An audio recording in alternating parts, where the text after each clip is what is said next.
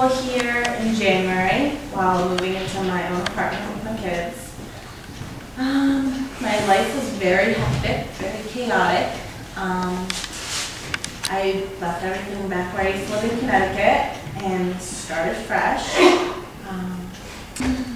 Coming here was difficult at first. I was scared and nervous, but all the great people and staff helped me really feel like I was part of their family.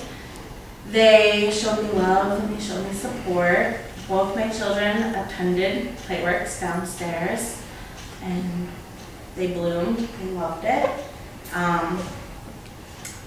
Not only did I come to school here, but I also did the work sites here that they had. Myrtle's Closet, cooking, childcare, reception. I went through it all.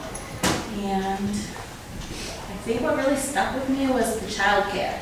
I knew from working downstairs with children that's what I wanted to do.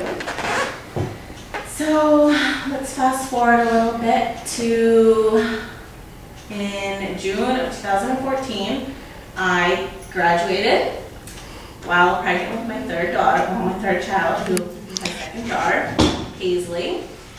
And right after graduating, I started working at a home daycare here in Springfield and really decided that I wanted to move forward with my career. So I had my daughter and applied for a position here, got it, and basically from there on I'm taking college classes. I'm taking fundamentals with Kim. I'm almost done, December 12th, and then December 18th with my college classes. I work downstairs 26 hours a week in the aqua room with 3-year-olds and 1 4-year-old. I'm going to pursue my career. I'd like to get my associate's degree in early childhood. Can you tell us maybe some of the supports that really made the difference to you in the Learning Together program? Of course. So the supports that really made a difference was Julie. She was right there from day one. She had my back. She was basically a backbone. Stacy, she was another backbone. Kim, she was there to help me through a lot of tough times, along with Julie and Stacy. They kept pushing me forward. They kept telling me I could do it and not to give up. Jan was a big support. She believed in me, which was hard. Sorry.